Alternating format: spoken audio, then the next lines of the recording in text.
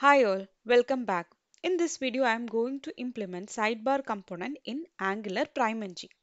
For that, first you have to import the sidebar module. So going to the code, in app.module.ts or wherever the module you have, you can import the sidebar module, and in the import sections, you can import the sidebar module. After that, don't forget to add the browser animations module, otherwise sidebar module won't work. Then the browser animation module needs to be added in the import array. So once these two has been added, you can go to the component.html and you can use the sidebar component. So the p sidebar is the component you can use, and inside that you can add any content. Okay, and now I am giving a visible parameter as the true. So then it will be always show the sidebar component. After saving that one, if you run the application, you can see that sidebar component is always getting showing. So it is not closing. So how we can make the sidebar component interactive? For that, you can assign a variable like a sidebar visible, and which you can make as a two-way binding. Now I am adding a static value here. So what you can do, you can make a two-way binding to the visible, and you can add a variable that in the component.ts file. Add a variable component.ts file, and I'm telling initially the sidebar component is not visible, that is false. Okay, and after I am having a button outside the sidebar component, and when I click on the button, I have to open the sidebar, and if you click outside, it should close the sidebar. Okay, so I'm making this visible parameter as a two-way binding. So making the sidebar variable visible, sidebar visible variable to make true and false. Okay, so first, after implementing this one, you have to add a button. So here I didn't import the button module, that's why it is throwing error. So you can import the button module here, and also you can import button module here as well. Okay, so now the button is implemented, and I am telling on click of the button the sidebar variable is true, then this sidebar is getting shown, and first on the initial load it is getting false, and on close it will getting again false. Okay, so this is how we will implement. So this is the two-way binding.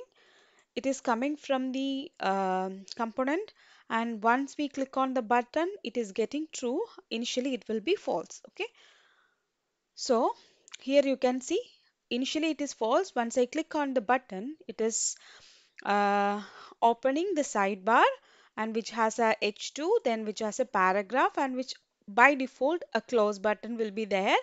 And either you can click on outside, or you can click on the close button, or you can click on the escape key in order to close this sidebar. Okay, so this is the basic setup of a sidebar. Next thing is like there are different positions available. So now the sidebar is opening from the left position. So if you want to open the sidebar on the right or top or bottom, you can change the position parameter to the right. We don't need this square bracket. Instead, position equal to right. Then you can see when I click the button that is opening from the right side. The same way you can add left, right, bottom or top. Oh, these are the four parameters. The next main thing is full screen. So if you are giving full screen parameter to the true, if you are giving the full screen attribute to the true, it will show this one as a full screen. Whatever the menus we are getting, the sidebar is expanded to a full screen. So you can close it, then it will again, we can see the other screen. Again opening, it will see the sidebar which is in a full screen. The next scenario is if you want to change the width of a sidebar. So you can change the width of the sidebar either using the style or using the style class. So if you are using a style, then you can tell like I need a width of the sidebar as 30 em. Then if you open, the width is getting increased. Or what you can do is there is a prime flex class. Okay, there is a library of PrimeNG which is called prime flex. You can install the prime flex, and you can add the css in the angular.json, which I have done in this project. If that is the case, you can directly use the style class. And if you go to the tutorial here, there will be different classes available. So these are the prime flex classes. Okay, so you can use it directly without writing any of the css, but make sure you have to write a style class and you have to install prime flex and you have to add in the angular.json file. Okay, so style class, then I'm just giving a class, built-in class of a prime flex. So if I'm making to 40 rem, you can see, sorry,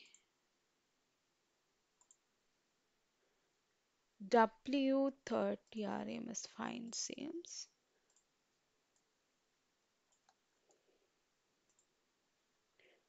Okay, let me try 30 rem.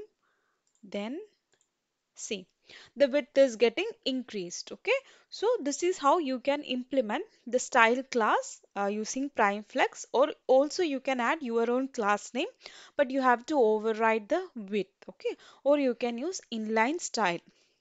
Okay, the next thing is like if you want to add, so whatever we are adding inside this one is the main content. So if you want to split it like a header content, body content, and footer content, inside this sidebar, you can use the NG template.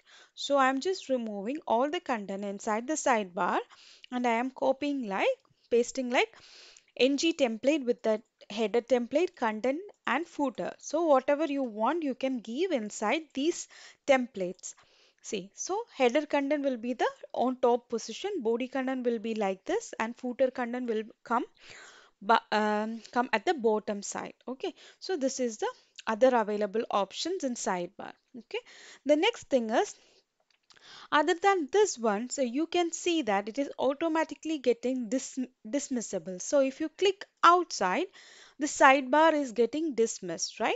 So in order to avoid that, what you can do, there is a parameter, there is a property called dismissible, then you can make it as a false. So if you click outside this sidebar, it won't close. So if I'm going to click here and it is not closing, the similar way, if you want, now I have told right initially, if you want to close this sidebar, you can also press escape button.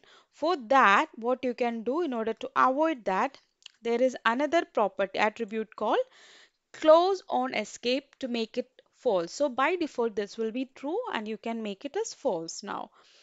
So if I if I press outside, it is getting closed, but if I press escape, it is not getting close. The similar way, now you can see a close button here, and if you don't want that close button, you can have the options to hide it. Okay, so show close icon equal to false, and if you open it, that close icon is not there. So these are the different properties, useful properties of a sidebar. The next thing is like the sidebar have mainly three events: on show, on hide, and visible change. Okay, I will show you. I'm just moving this one, and I'm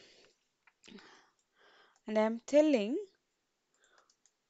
on show event. I'm calling a function in the component. I'm just passing an event. Okay, so this will get triggered only when the sidebar is getting shown. Actually, this event doesn't print anything,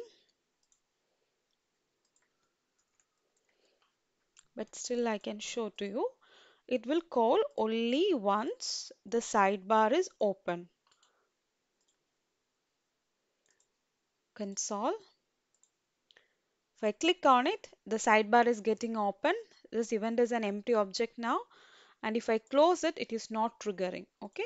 The next one is like on hide. The similar way of on show, there is another event called on hide, and I am just writing a function on hide sidebar in the component.ts file. This event is also doing nothing but not showing nothing, but it will only calls when we hide the sidebar. Saving it, and you can see on click, this is showing one, and if you close, this is a hiding one. If you open, that show one, and if you close, that hide one. Okay. Next one is visible change is the other visible change is the other event in the sidebar which will call on open and close. Okay, and I'm just writing a function inside the component.ts file as well. Saving, saving, and you can see the difference. If I click on it, on show is getting called, visible change event is having a boolean value which is either true or false. Now it is true. If you close it, that hide event is calling, and visible change is getting, the event is getting false. Okay, so these are the useful events in the sidebar.